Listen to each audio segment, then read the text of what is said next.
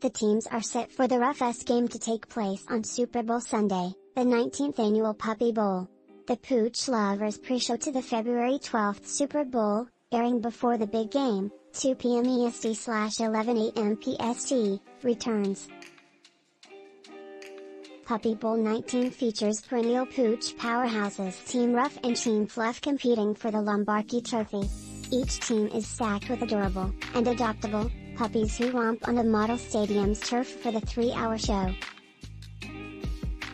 This year's Lovefest showcases 122 puppies from 67 shelters and rescues across 34 states. The teams include 11 special needs puppy players looking for forever homes, including Julius, a hearing-impaired Dalmatian and Mykonos, an American Staffordshire terrier/bulldog with a cleft palate. Here's how to watch and what to know about the 2023 Puppy Bowl. 2022 Puppy Bowl, meeting the adorable dogs of last year's game. The game has its biggest viewing pawprint ever, simulcast on Animal Planet, Discovery Channel, TBS, HBO Max and Discovery Plus for the first time.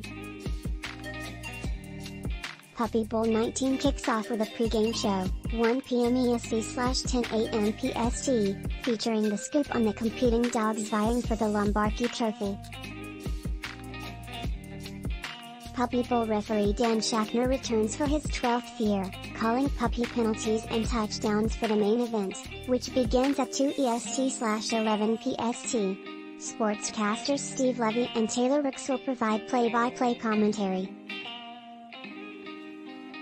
Fan favorites such as the water bowl cam, the slo-mo cam and the end zone pylon cameras allow viewing from every angle.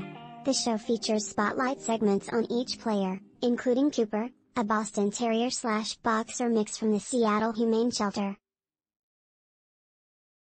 Cooper visited the Seattle Seahawks training camp for one-on-one coaching with defensive end Shelby Harris, which could give Team Fluff a leg up, and make Cooper MVP, Most Valuable Puppy, contender.